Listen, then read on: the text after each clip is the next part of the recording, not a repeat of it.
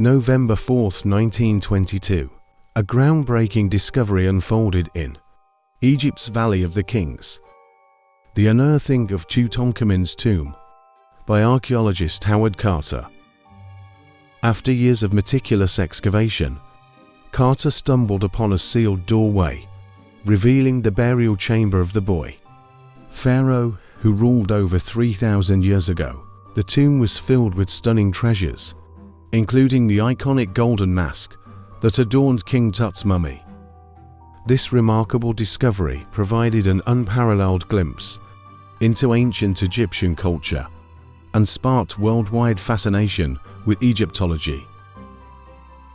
Tutankhamun's tomb remains a testament to the mysteries and wonders of ancient Egypt, captivating us even today.